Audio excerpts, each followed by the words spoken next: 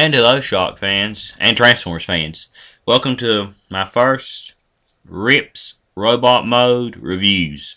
Now I won't be doing alt mode, so please in the comments below don't be like, you didn't transform it, blah blah blah. No, that's not what I'm here for. There are tons of great reviewers that I love to watch that show transformation, but this is just going to be quick for just the robot mode. So here we go.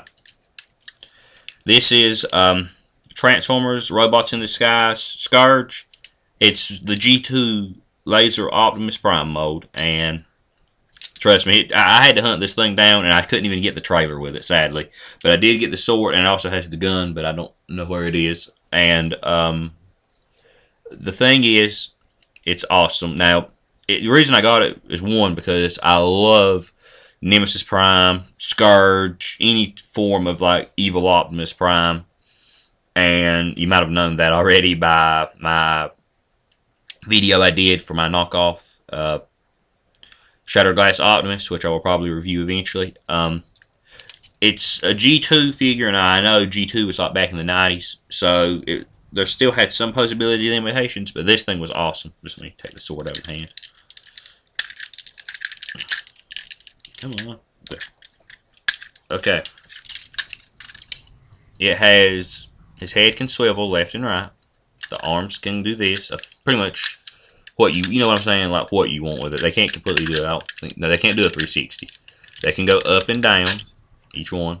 Then the actual arms can go in and out here. They swivel. Bend at the elbow. You can see the swivel better. So the arms pretty much have what articulation you need. There's actually even this. There's a waist swivel. And let's see. The hips on nice ratchets. They go in and out, forward and back. The knees bend. 90-degree knee pretty much. The feet can pivot, but that's due to transformation. I don't really think you could stand him like on his feet with them tilted any. The only thing really this figure needed would have been either a swivel at the knee or the thigh. Either. But it's big. It's a big figure. It's about the size of a Voyager now. I do have a comparison, but it's not a Voyager. It's a mold I'm pretty sure you have at least one of. And that's the Seeker mode. This is the Generations Thundercracker. And you can see he towers over him. Let's see. I want to make sure I have him in there. Yeah, he's like way bigger than him. And Scourge is just awesome. I got this guy on eBay for a really nice price. I hope that I can pick up the trailer eventually. But this is one I definitely had to have. And it's one that is one of my favorites. I think I actually do have a slideshow. I'm pretty sure I've uploaded it of Scourge, of his transformation. It's a simple transformation, and I don't even mind doing that, but it's for the sake of the robot mode reviews only.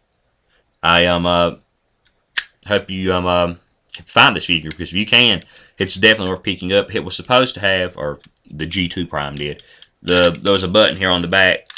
You can still hear it, but they gutted the wiring, and it would light the sword up and the gun with that. I think it was a red, or it would have been a red for him, a red LED. But it's definitely a figure that's worth picking up. And I hope this review was helpful. And thanks for watching. This is your beloved Soldier of the Inverted Cross signing off. Farewell.